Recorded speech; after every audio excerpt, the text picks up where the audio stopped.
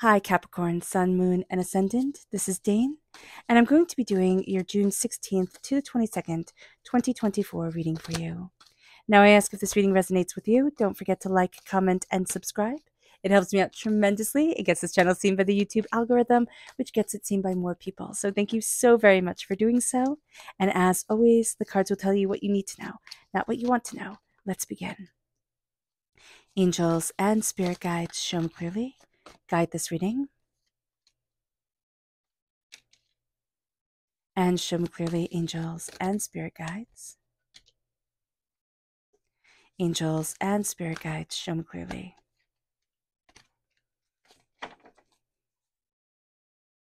We are crowned here with the Eight of Cups. So the Eight of Cups is a very intense ending. It can also be I'm choosing me, which is going to lead to the end of certain things because I am choosing me.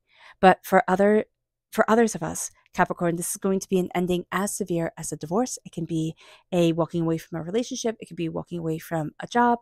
It could be walking away from certain people in our life that just are toxic. So being aware of that, we're walking away because we're choosing us. And that is going to be just so important. And that is just so important. So this week packs a punch. It does pack a punch. We have call here. Now, call is judgment, and judgment is reversed. So it's not about the judgment of others here that we are focusing on. It is the judgment of ourselves. How do we see ourselves? How are we moving forward for ourselves? What do we want to create? What do we want to cultivate? Where do we need to be? What do we desire?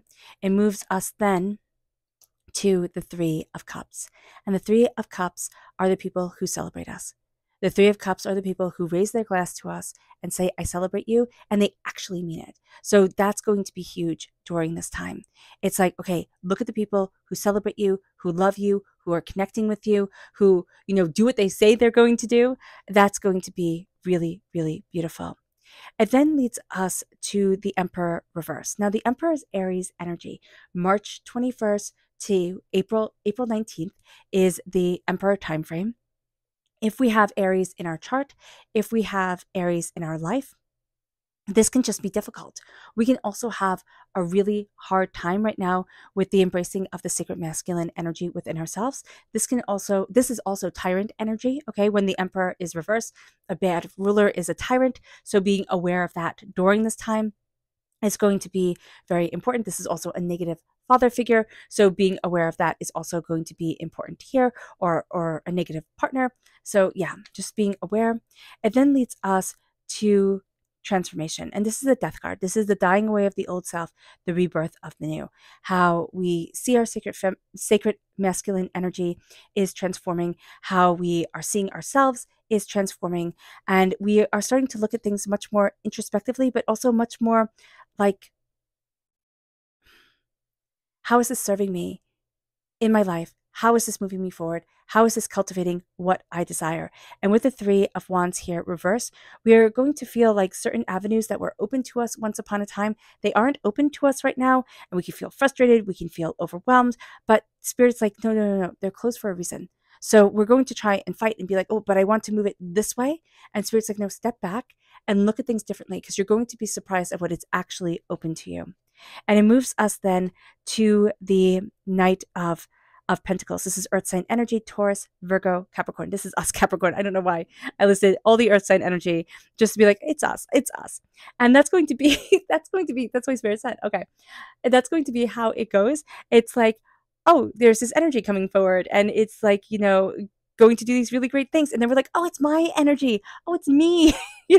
That's what I was looking for. It's going to be a bit of a surprise. It's going to be a little bit funny. So do be aware of that here with the Knight of Earth. There's the Knight of Pentacles. There's this real sense of I'm slowly and steadily moving towards my goals, my prosperity. We want things to move faster. Capricorn, we always do. And here's the thing. We're like the epitome of a late bloomer. All right. We are the epitome of slow and steady wins the race type of deal. Very much the tortoise and the hare analogy comes forward. And this is slow diligence. People look at Capricorn energy, and we're ruled by Saturn, and they could be like, oh, stubborn, always about the rules, always about the structure of things, and find it frustrating. Yes, some Capricorn energies can be very frustrating, get very focused on the rules of things without the beauty of of the experience of it.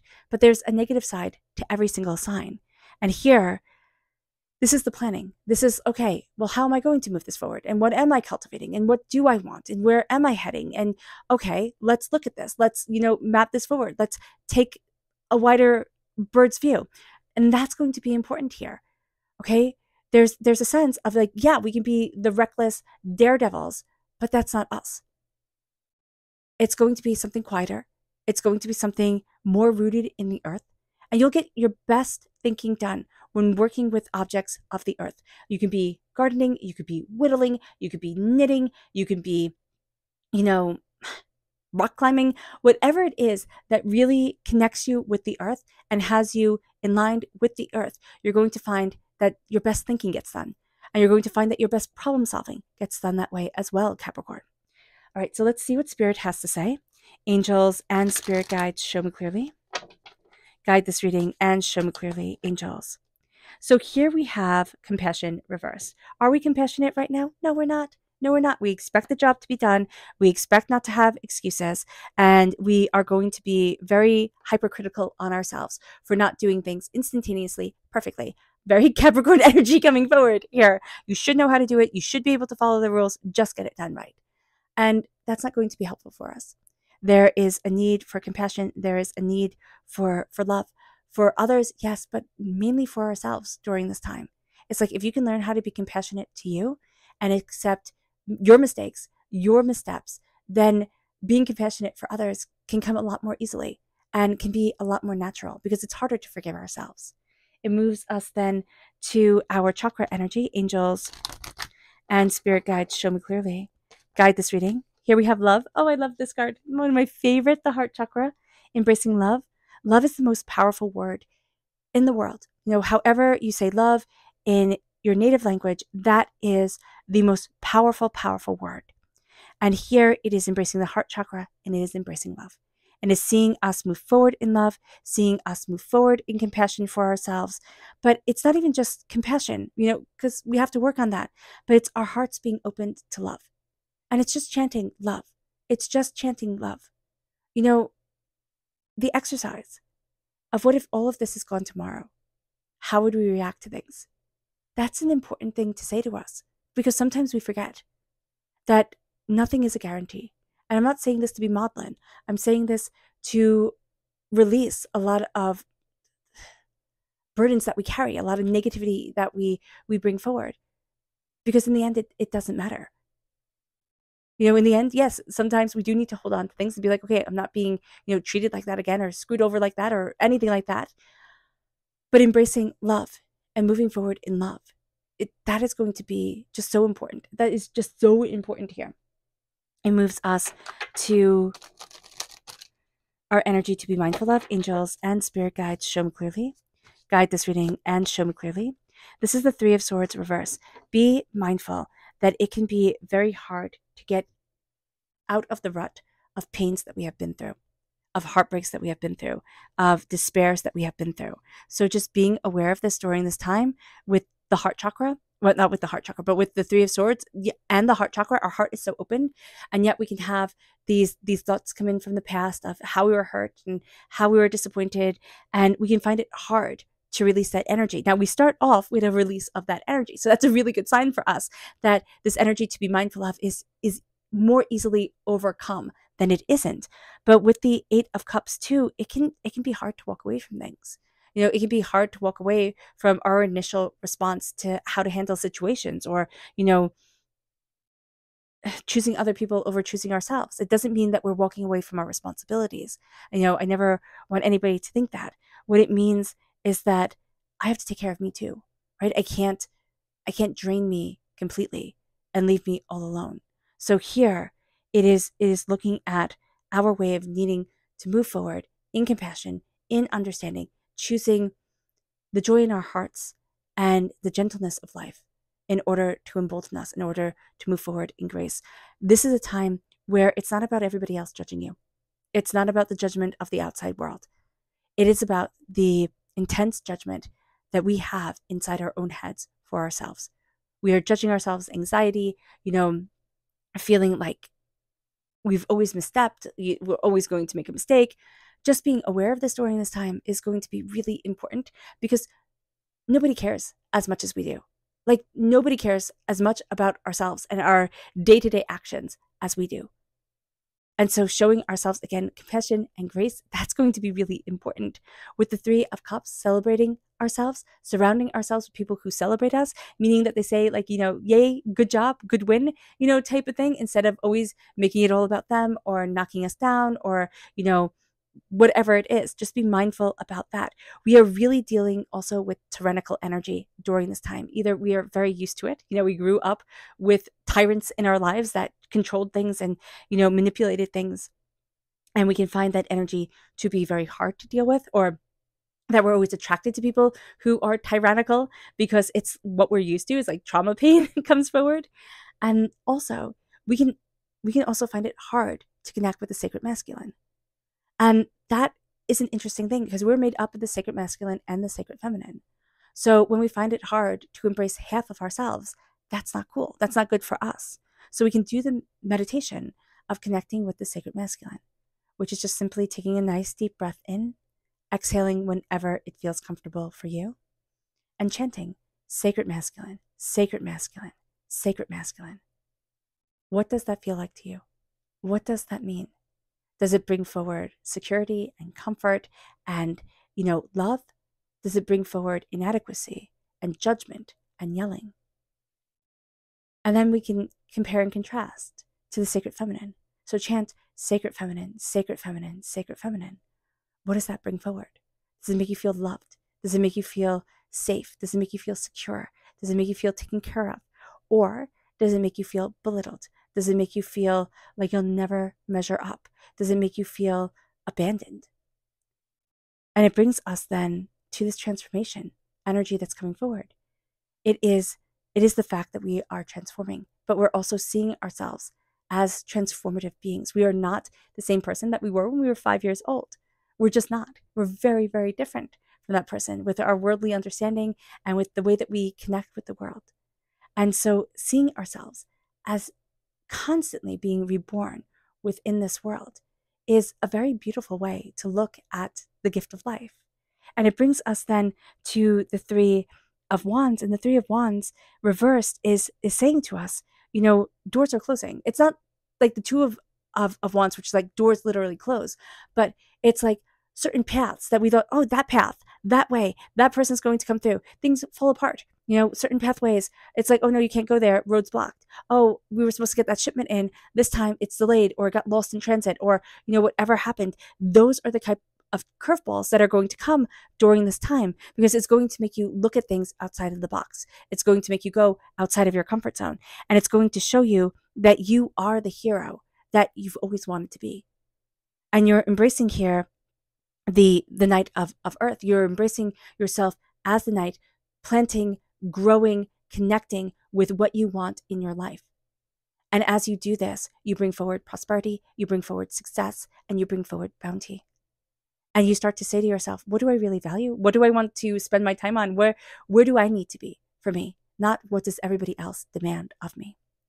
Our subconscious spirit message here is manifest reversed. We are having a bit of difficulty with manifestation. And that difficulty can be that we are in a negative mindset, and instead of manifesting all the good things, our mind either consciously or subconsciously goes to the negative, and we find that we're manifesting more of that, which is just a stinky cycle to be in. Nobody likes that, but sometimes it happens. Manifestation reverse is also telling us, hey, listen, your mind matters.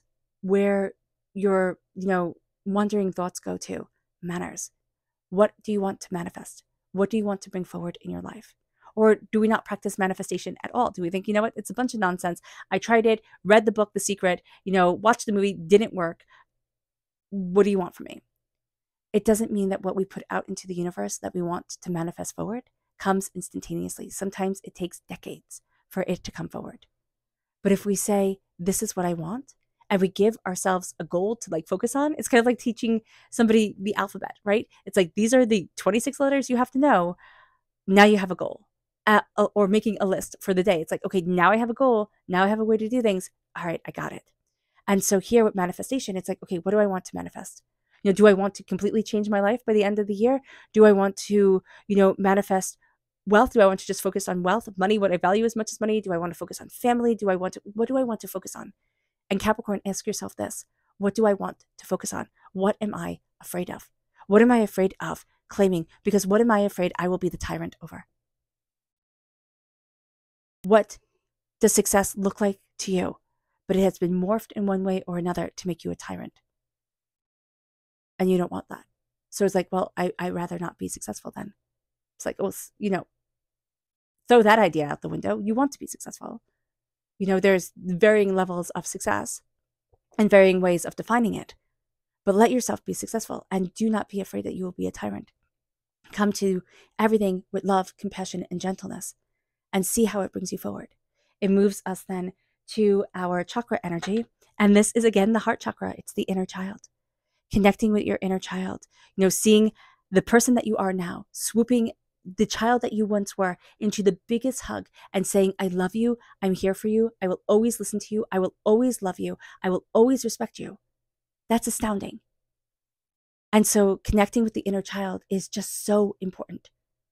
And there's no blockage here. So it's like connect, and you will be surprised what that little kid says. It's kind of like out of the mouths of the babe, right? You will be surprised what your inner child tells you. It moves us then to the energy to be mindful of. This is the King of Cups reverse, water sign energy, Pisces, Scorpio, Cancer. This is emotional manipulation. And this is somebody who, you don't have to be close to this person. They can just read a room really, really well and know how to take certain people down. So just be aware of this. And it moves us then to our subconscious energy, tarot energy. And this is the Seven of Wands. Be aware that we can feel like it's a constant fight. Everything that I achieve, everything that I go after, everything that I have is a constant fight. And Spirit's like, stop the fighting. Stop it. And it's us becoming aware of like, you know what? I'm wasting my energy trying for this and trying for that. I am now simply going to embrace my love and my calmness and my grace. And I'm going to open up the door to me in the most profound way. All right, Capricorn. I hope this reading has resonated with you. I wish you nothing but light, love, peace, and happiness. May harmony always be with you. I am sending loving, healing energy to each and every one of you. I love you all and stay safe. Let's end this reading with a meditation, a clearing away of negative energy, a raising of our positive energy as we embrace the power, intensity, and beauty of this time and of ourselves. And please note that this meditation and healing will be accompanied by a loud sound. So take a nice deep breath in, exhaling whenever it feels comfortable for you.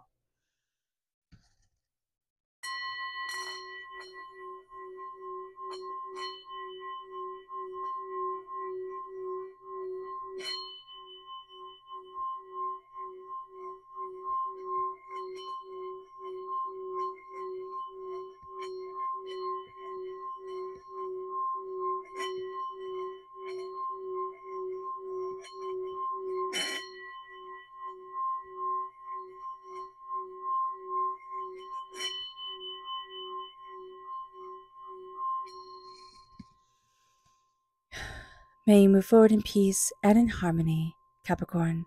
May blessings and prosperity always be with you. I love you all. God bless. Bye.